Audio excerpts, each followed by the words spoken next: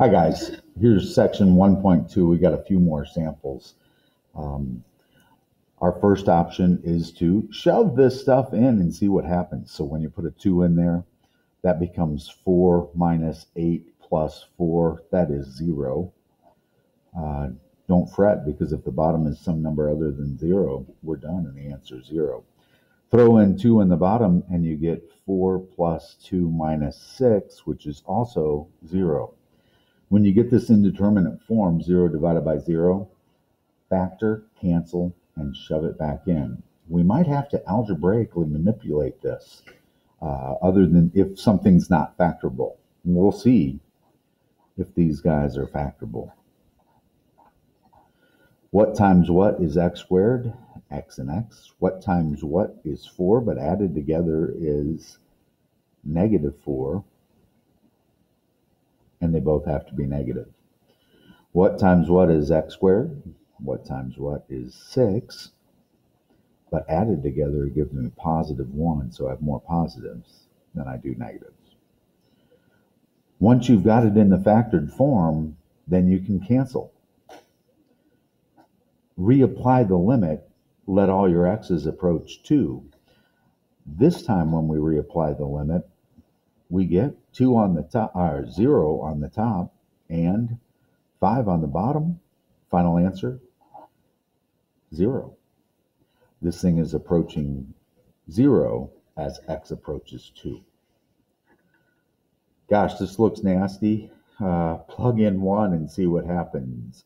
1 plus 1 minus 5, but plus 3 more. We're talking about 0 on the top. 1, throw it in here.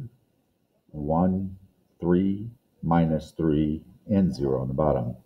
That means we have to factor, cancel, and shove it back in.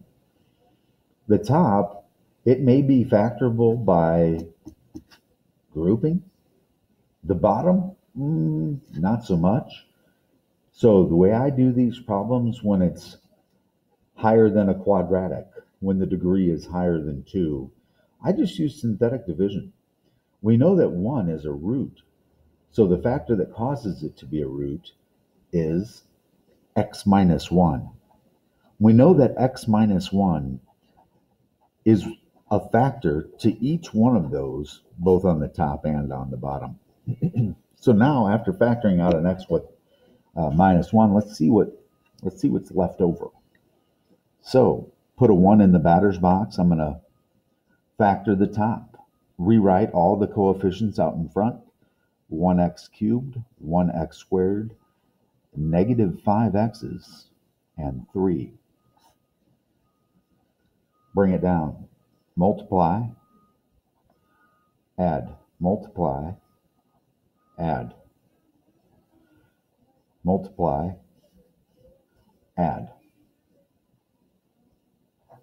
If this number is something other than 0, we've done something wrong, either in the initial application or somewhere in our synthetic division. What was once x cubed is now down to x squared, x, and the constant. So that's how the top part factors. The factor that caused 1 to work is x minus 1, and here is the other factor. It may be further factorable, and we may have to do that, but let's try and see how the bottom factors. Again, use synthetic division on that. We know that 1 is a root, or an x-intercept, or a solution. So we put 1 in the batter's box and write down all of the coefficients. 1x to the third. In the absence of an x squared term, don't forget your placeholder. 0x squareds, negative 3x's, and 2. Bring it down. Multiply, add, multiply, add, multiply, add. Excellent. What used to be x to the third is now down to x squared, x, and the constant. Again, that might be further factorable. Let's put it up here and take our chances. Cancel out these two factors and then reapply the limit. When you put 1 into this equation, you're going to get 1 plus 2 minus 3. When you put 1 in the lower equation, you get 1 plus 1 minus 2. So here we are. We're still stuck at the indeterminate form. We need to factor some more or do some algebraic manipulations. What times what is x squared? What times what's 3, but added together is positive 2. To get that positive 2 out of this, one's got to be positive, one's got to be negative. That's how the top factors. The bottom, what times what's negative 2, but added together is positive 1. And that's how the bottom factors. Can any of these cancel? Sure. Didn't you know that this x minus 1 was going to be another root? Because when we plugged 1 into it, it zeroed it out again. Now, plug 1 into it. This time when we plug 1 into it, we get 4 on the top. When we plug 1 into the bottom, we get 3 on the bottom. Voila.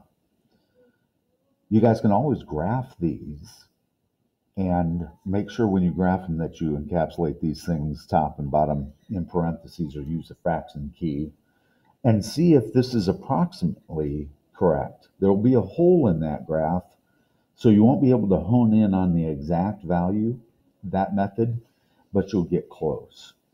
Okay. Here's a couple more problems and then we'll call it quits for today. When you plug in 6, oh, look, it's a difference of perfect squares. So you think you have to factor it, and not necessarily the case. When you plug in 6, you're going to get 12, but when you plug it in the bottom, you get 0. Remember, on those, you want to graph it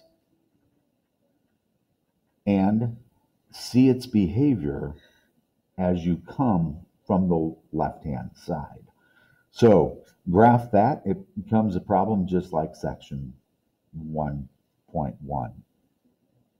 Take a look at this one though. This one's a little bizarre. When you throw 9 in, you get 0 on the top. When you throw 9 in, you get 0 on the bottom. That's the indeterminate form that tells us we need to factor, cancel, and shove it back in. Mr. Kubler would probably multiply top and bottom by this guy's conjugate. The conjugate of root x minus 3 is root x plus 3, and then he would get things to drop out that way. The way we can do it to save us some time is this is not the difference of perfect squares, but it's the difference of squares nonetheless. So we can factor this top in the irrational world. What times what is x? And remember, we're trying to get a factor down here at the bottom to cancel out. So what times what's x? Here's the clue. Root x and root x. What times what's 9? 3 and 3. One's positive, one's negative. This cancels with that. It's no longer 0 over 0. You shove in the 9 and get 3 plus 3 is 6.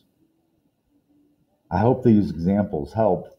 This problem down here is very similar to number 4.